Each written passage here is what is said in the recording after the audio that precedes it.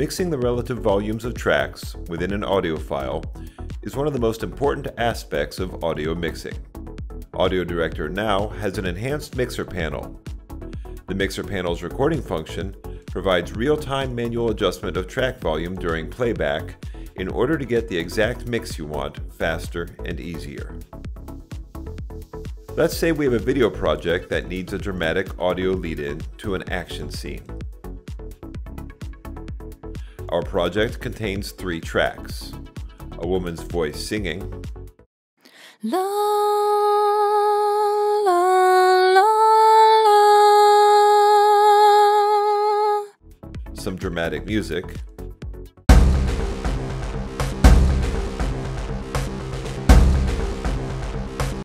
and the sound of rainfall.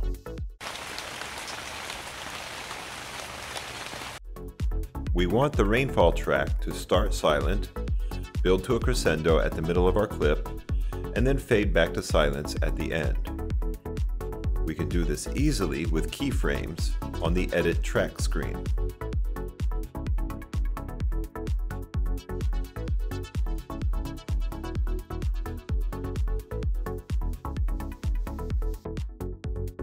Now let's go back to the Mix screen and click the Mixer panel icon located at the top right above the timeline. This will open the Mixer panel. Just under the title are 3 buttons where you can set the audio track mode. Let's first set them all to P, which stands for play. Now as we play all 3 tracks, we can see how the control knob for the rainfall track moves up and down according to the volume adjustments we made.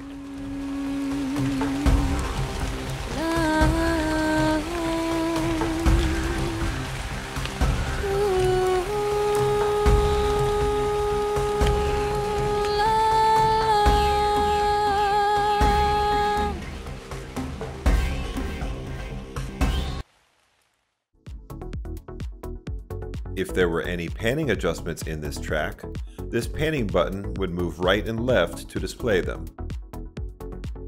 But we can also adjust the volume of any track here on the mixer panel as it plays. In this case, we will adjust the volume of the track Katie Sings to get more emphasis on certain sections of the vocals. Set the audio track mode for the first track to R for record, because that is the track we will modify. We'll set the second and third tracks to I for idle, so they will not be changed for now. Now we click play, and then use the volume control knob to adjust the first track. Emphasizing the vocal highlights this way is straightforward and precise. When we are finished, we can set all track modes to play, and watch the volume sliders for tracks 1 and 3 move up and down to show the volume adjustments.